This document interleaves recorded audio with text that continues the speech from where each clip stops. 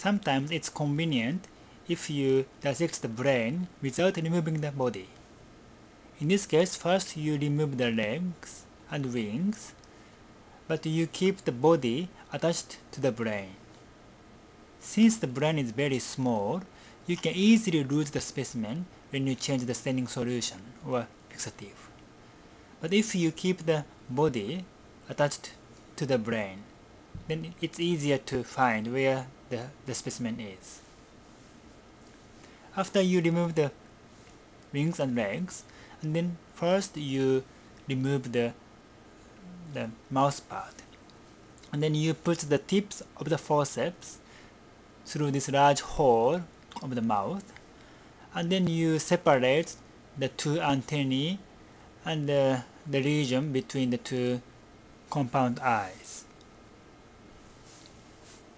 Make sure not to pull the two eyes horizontally. Otherwise, you give too much stress on the region between the optic lobes and the central brain, and this part can be broken. So gently remove the cuticulum of the forehead between the two eyes. Now we go to the region on top of the brain.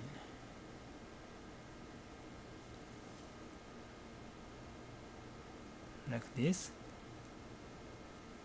And then we can remove the cuticulum of the compound eye.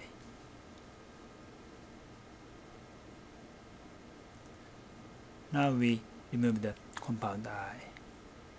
Lamina can often be removed together with the eyes. It's very difficult to keep the lamina attached to the optic lobe. And now we remove the cuticulum behind the head. And also we remove the air sacs, which are attached on the brain surface. And if you try to pull the brain frontally, and then the neck part can be broken. So be careful not to remove this neck part, which is very thin. And there are the cuticulum of the hind head around the neck, and this part must be removed. Otherwise, the fixative and the staining solution cannot penetrate to the hindbrain region. And you don't have to worry about damaging the body region, because for our purpose, the body functions only as a holder of the brain. In this way, you can pick the body and transfer to the epinephral cap. You put about 100 microns of fixative in the cap, like this. And now we try to dissect the brain with a different approach. In this case, again we remove all the legs and wings, but then we dissect the head from the top rather than from the mouth part. So first you grip the region just behind the three oculi on top of the head.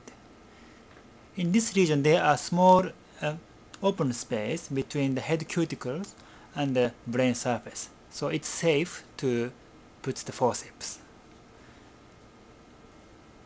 Then we pull the two halves of the head cuticle. Again, do not put too much stress horizontally, otherwise the region between the optic lobes and the brain can be cut. Carefully make a nick from the forebrain through the antennae towards the mouth part, and then peel the two halves of the head capsule away. If everything goes well, you can remove the head capsule much more quickly in this way. However, the risk of damaging the brain is also higher, so there is a kind of trade-off.